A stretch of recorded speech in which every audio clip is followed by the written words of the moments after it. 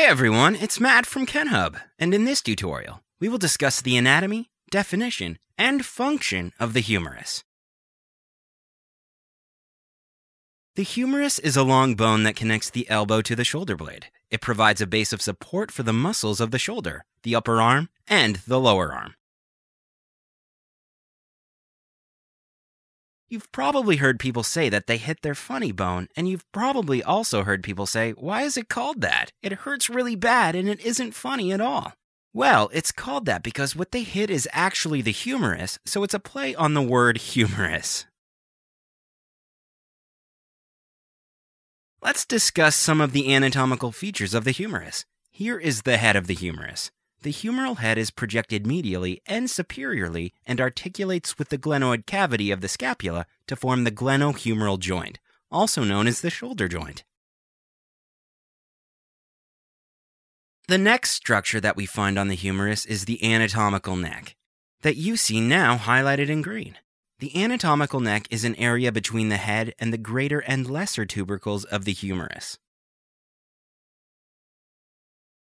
On these two images, you see two prominences known as the greater tubercle and lesser tubercle of the humerus. These areas serve as attachment points for some of the major muscles of your shoulder.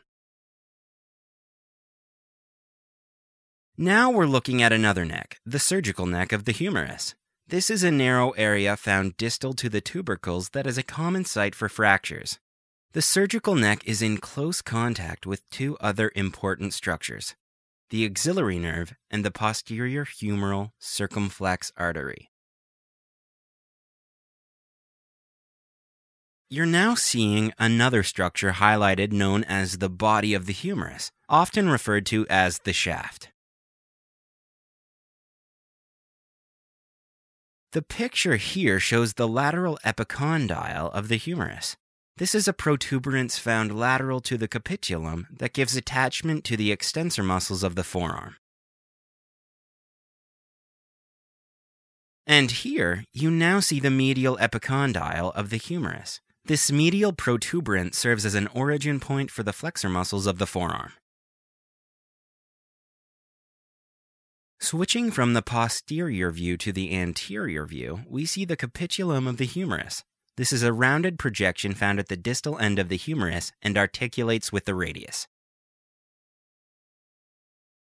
And last but not least, the trochlea of the humerus from the anterior view as well.